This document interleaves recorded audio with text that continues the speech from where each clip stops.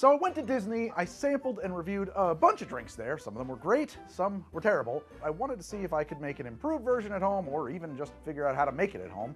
So let's do that today on How to Drink.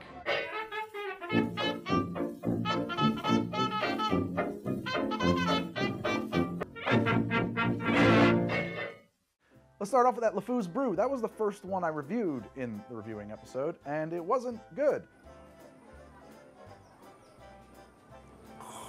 Garbage. But there was something I thought was kind of cool about the passion fruit foam, and I thought, you know, this drink's got a little bit of notoriety, whether it's infamy or fame. Of course, it was Disney's like very cheap attempt to come out with something that would compete with Universal's butterbeer. Wouldn't it be neat to do an elevated version of Lefou's brew using the basic idea there, right? Like Lefou's brew is basically passion fruit foam and apple juice, but I think we can do better than that. So it starts though with making passion fruit foam. I'm gonna use my whipper. This is an ISI whipper. We'll put a link in the pinned comment and up here in the corner. You can pick one of these up on Amazon. If you do, please use my affiliate link. I'm gonna make a foam of my favorite passion fruit liqueur, which is chinola. When you need to add passion fruit to a drink, and frankly, you should need that more often than maybe you do. This is the one I really like to use. And so to do this, all I'm gonna do is add a goodly amount of my liqueur here. And honestly, I'm probably just gonna kill the bottle. And then the other part of this equation is this stuff. This is a product from Modernist Pantry. Put a link again for this one, pick it up. This is their Foam Magic. Foam Magic is a proprietary blend of maltodextrin, methylcellulose, and xanthan gum, which are fancy names for, if I'm not mistaken, fairly innocuous ingredients, right? And you can either make like what they call lacy foams or a loose foam just by running some bubbles through it, air bubbles, or by kind of shaking it up really good, or you can make a dense, creamy foam using a whipper. I've measured this for spirits a couple times. It's really not a lot. It's very, very little to make this work. I think for most of your infusions, a bar spoon is going to be the right amount. I am going to throw just a touch of simple syrup in here. Just a little extra sugar is going to help this foam do what I want it to do. And now you just put the lid on, give that a good shake. We're just gonna try and get that a little bit dissolved in there. And now we're gonna pressurize it with nitrous. The reason this does a good job, nitrous, of making a really thick foam in a way that shaking or aerating doesn't is because nitrous has really tiny bubbles. Give that a shake again. And in a whipper of this size, whoops, we're gonna need 2 cartridges. Give that a good shake. And now I'm gonna let that sit while I make the drink. So I want 3/4 of an ounce of lime juice. Get that in there. I want a 1/4 ounce of Benedictine, 2 ounces of Applejack. I'm gonna do a 1/2 ounce of simple syrup, and I'm gonna shake that up.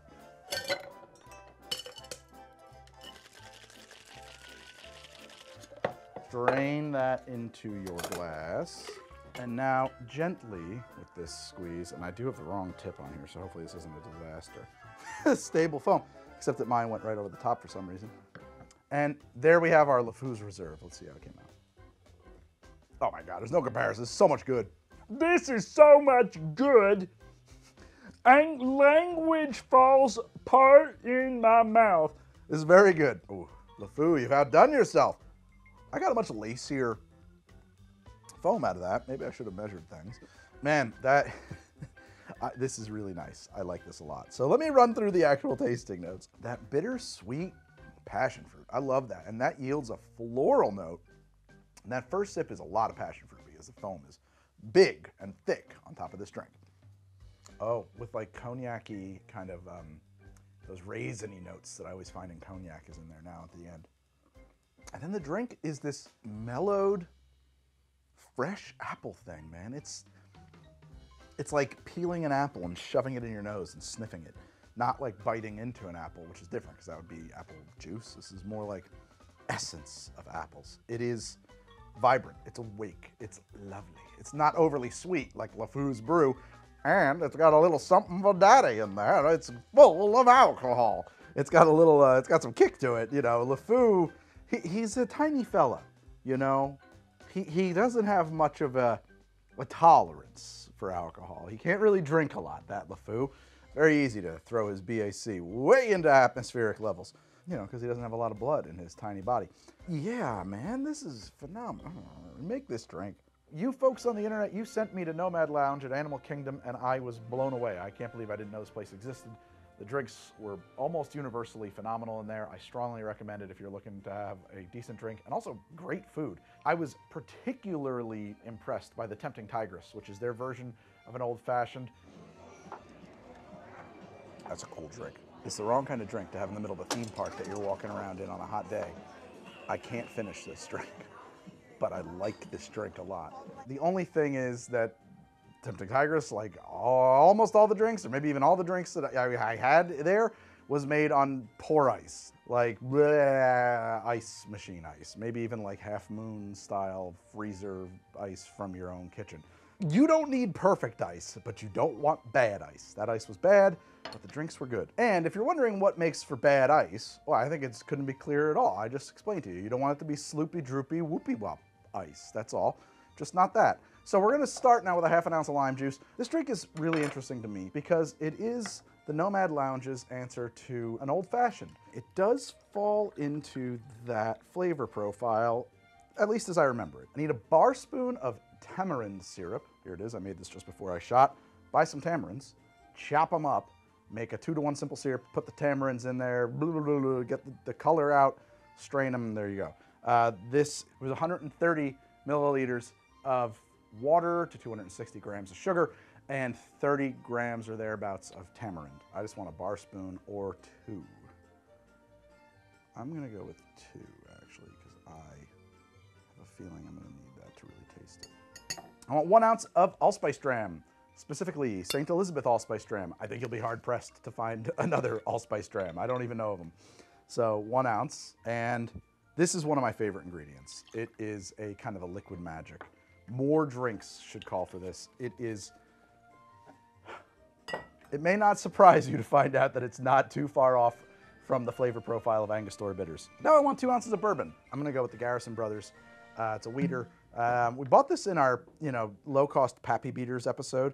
It's fine bourbon. I have nothing against this bourbon at all. It's good stuff. It's a wheater. Good bourbon. So it's interesting, right? This drink is meant to be their answer to an old-fashioned, and yet, once we throw that lime juice in there, it's a sour. But I don't know why. I do distinctly remember this drink feeling and tasting like an old-fashioned as opposed to a sour. I'm gonna find out if my memory is correct or not. Maybe it's the Allspice Dram. It wouldn't surprise me to find out that does so seriously moderate some of those other flavors that we're adding in there with the lime that it does kind of pull it right back into that old-fashioned territory, which is kind of a neat trick. Put some ice in our shaker. We're gonna shake this up.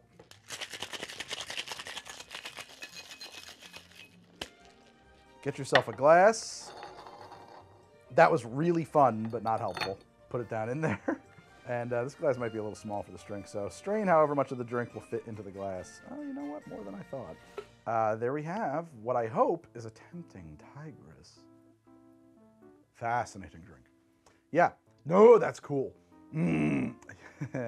Oh my God. It is a riot of flavors. I can't believe. Yeah, man, better ice helped this drink. I know.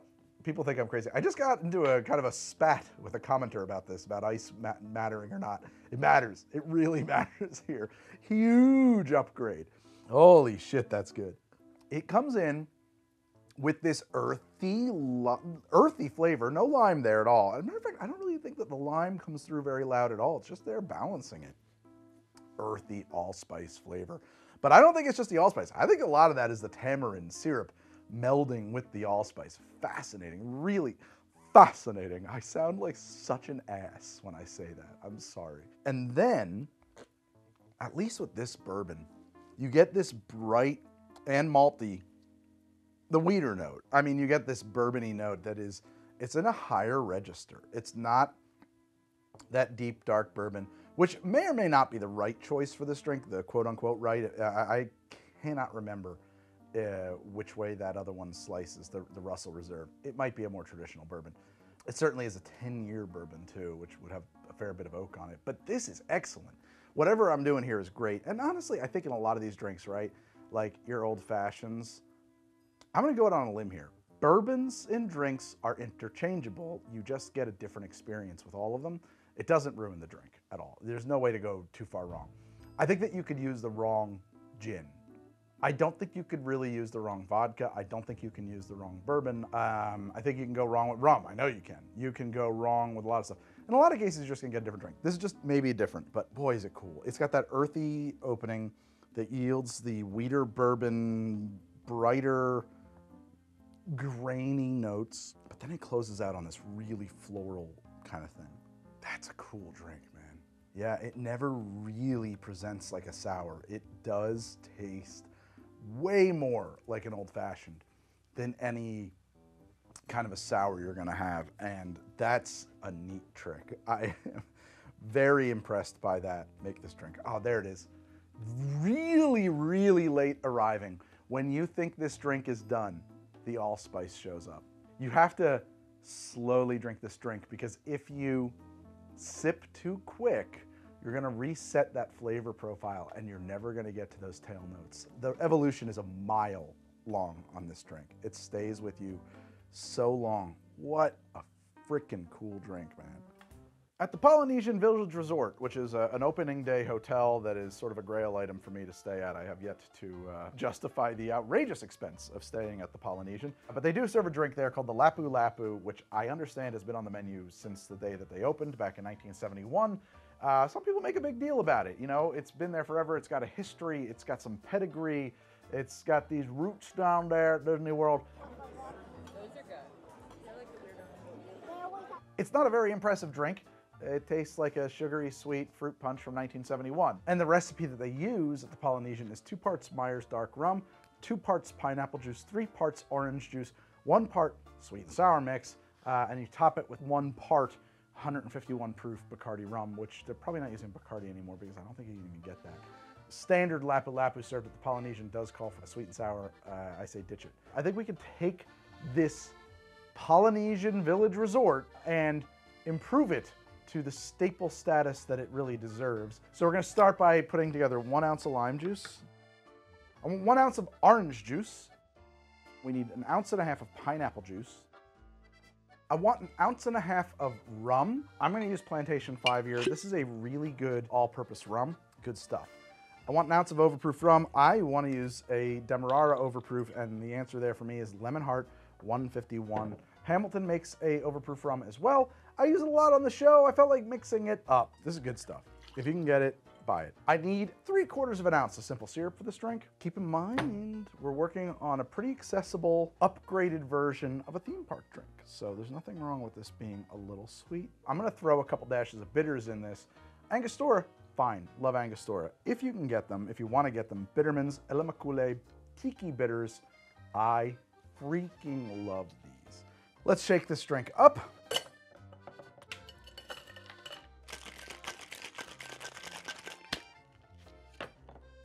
Drain this into my glass. I'm gonna do a little partial open pour to get some ice in there. There we go. I'm gonna grab a drink umbrella. And there we have a Lapu Lapu, an upgraded Lapu Lapu, the how to drink Lapu Lapu. Let's see how it is. Ah, that's good. That is good. We've taken the Lapu Lapu, we've toned down the sweetness on it. We have thrown some evolution into it. We've balanced it. It has a wonderful, what is that flavor profile? Not floral. Fruit. I mean, it goes to honestly, stone fruit. It kind of feels like cherries. There's like a cherry vibe in here. And that's definitely coming from the collaboration of our Elimakule Tiki Bitters, the fruit that's in there, and the sweetness. It gets to a place that kind of reminds me of cherries. I'm really enjoying that. My garnish is insane. It's cantilevered. It's dangling on the edge here. It's a balanced drink, much more like a Mai Tai than the Lapu Lapu that they serve over at the Polynesian Village Resort. It is a balanced blend of spirits, fruits, citrus, sweet, and sour that is approachable. It is easy to drink this drink, but which is not cloyingly sweet, right? This is a good drink in general. I think it's a good drink for a theme park. If you were looking around for the best drinks in Walt Disney World, there's going to be a lot of advice and forum posts and blog posts and reviews for Cava Tequila at the Mexican Pavilion in Epcot. I specifically saw people speaking very highly of the praises of the Avocado Margarita, so I had high hopes. Sadly, that drink really wasn't for me. I don't know. It's not my thing, but it's okay. I want to make a drink that's a little more recognizable as a margarita, because to me, the only thing that really made that drink a margarita was that it at some point involved tequila and it came in a glass that was like a margarita glass. I still want this thing to taste like and of avocado as much as possible, so we're gonna have to walk a line here. I've been working on this recipe for a while. I figured I would start by trying to infuse tequila with avocado rather than the way that Disney does it, which I think is just by blending avocado into the drink. I tried to fat wash it, which was by taking tequila, a measure of avocados, and I blended the heck out of it, and then I let it sit for like an hour and a half or 2 hours, and then I put it in the freezer to try and freeze the fat out and pour it off, and it didn't work. First off, all of your avocado just turns black and oxidizes really grossly. It was extremely unappetizing. It sort of tasted like avocado. I could not get those avocado fats out by freezing, and I couldn't get them out even with a separatory funnel. They just sat there suspended like a awful brown pulpy cloud. That technique doesn't work. So I tried rapid infusion, partly because faster is going to be better. The quicker we do this, the less time it has to oxidize, and partially because I thought nitrous oxide would also inhibit oxidation, because I'm very good at confusing nitrous oxide and nitrogen. So I decided to check my notes and found that nitrous oxide is apparently a supercharged oxidizer, and yet the tequila that came out of that process was bright neon green and tasted perfectly infused, so I was confused. So I did more reading, and I found a paper that said that nitrous oxide was actually super good at preventing food oxidization, and it only is a super oxidizer when it's super hot. And this worked, so who cares? Yes, there'll be a little bit of pulp in this, but there's gonna be a hell of a lot less pulp than there was in the thing that they serve at Cava Tequila. Let's try the Casamigos. We're gonna do some rapid infusion. We're gonna use an ISI whipper. I'm gonna take one avocado, and I'm gonna split this guy in half. Take these chunks of avocado and kind of just drop them in there. How much tequila are we gonna throw in there? I'm probably gonna do either 4 or 6 ounces. I'm not gonna use all that when I make the drink, but I just want there to be enough volume in there to really work. You know, we can't have a splash sitting on the bottom. We need surface area contact with our tequila. Put our lid back on, screw it down tight. Okay, got some pressure in there, shake it up. And now we're gonna do the next cartridge. And that's it, we're gonna let that sit for a little while. Now, I have 2 rimming options. Always fun to say that.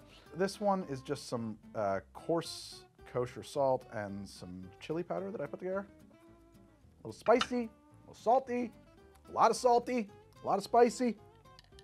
This is sal de gusano agave worm salt. This is a salt that is, it's a spice, I should say, that is salt and dried and seasoned agave worms ground up together. Let's see if this is the right stuff to go with. I don't think it will be yet. Well, it's so smoky. Ooh. Ooh. So we're gonna do half and half. Make a little lime wedge, and I'm going to paint the outside of my glass, just the outside, with lime juice, spicy salt. And now over here we'll do our Gusano. So smoky. Why am I doing it that way? I haven't decided which one's good yet, and I am kind of workshopping this drink right now. I think we're still in beta testing on what I was working on, so let's go from there. We're gonna start with 1 ounce of lime juice. Let's do 1 ounce of citronge, or Grand Marnier, or dry Curacao. Take your pick.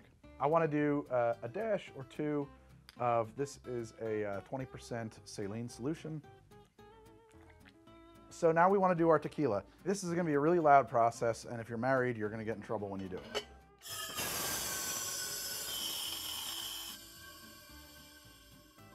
Okay, so I want to add 2 ounces of our infused tequila to this. Okay, there's our avocado. We're going to shake it up with some ice. Oh, shit. What?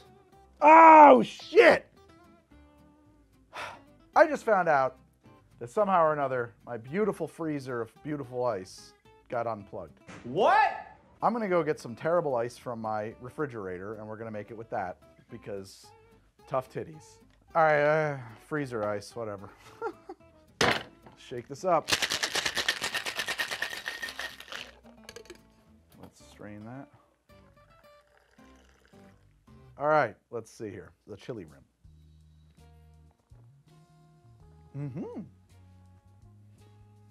I'm very happy with that. Fresh avocado notes. Very approachable drink. but not overly sweet at all. I think I might even go like drier. I think I might have gone Cointreau on this one. Man, I'm very happy with that. Let's see how it is with the smoky. No, that competes with it. The worm salt is a much more acrid, like mesquite kind of flavor. The chipotle and salt is much better here. That's a delight. Fresh, buttery, salty, spicy, smoky. Avocado. Avocado tastes like avocado. It tastes like avocado. It's great. All right, I said I was workshopping it. I want to do it again. Let's. I'm gonna make this drink a second time now with a different infusion here, just to see if it's any better or any different, really, right? Let's see if we can make this stuff even more intensely infused.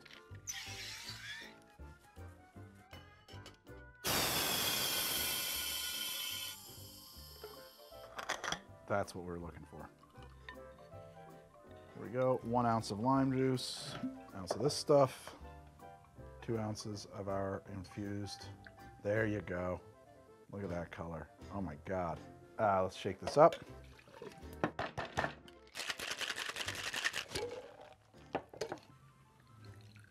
Much nicer color on that. Oh yeah, that's gorgeous. Let's see how this comes out. Do that. That's so good. Fresh, bright, smoky, salty, limey, tart, right? The balance. This buttery avocado stuff that's going on in there. Fantastic color. Perfect. Oh, I love it. I'm saving that for later. All right, so there was another drink I had down there at Olivia's at the old Key West resort that I've never seen or heard of anything. It was a crazy drink. It was a Thai basil fizz. Sounded like a cool idea for a drink. That's a goddamn weird drink because it's like ginger and peanut. It's a combination of sweet, hot ginger and peanut butter. Let's see if we can come up with a decent Thai basil fizz right now. This is a spicy peanut orgeat that I'm going to call Thai orgeat. It's peanut, sugar, and a couple different kinds of peppers, and that's that. And this is, I'm calling it Thai basil simple. It's actually, because Thai basil is not really available right now, a mix of regular basil and mint in a simple. I think between the two, we're gonna be able to come up with an appropriately Thai fizz. So this is some stuff called Mekong.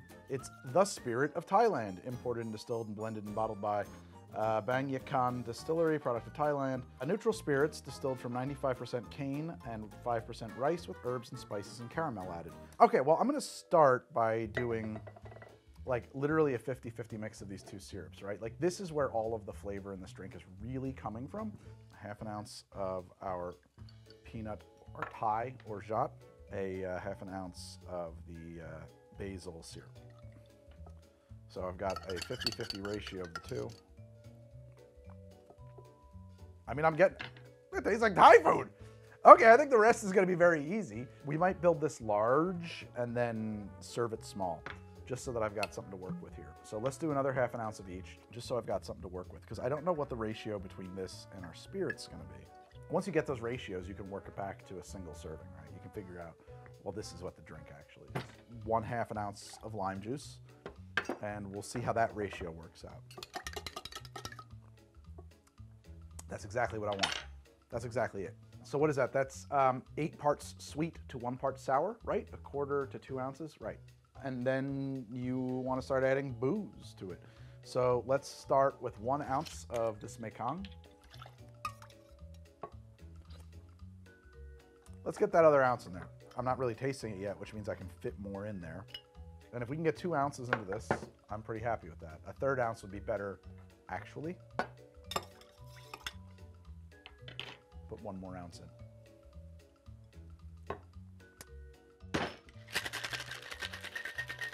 I want to make this a fizz, and we're going to do it by direct carbonation. Strain it directly into the carbonation bottle. And so we fill that up with some pressure, a little agitation.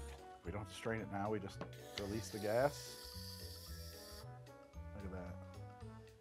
Now, if I could get it, a little sprig of Thai basil would be great.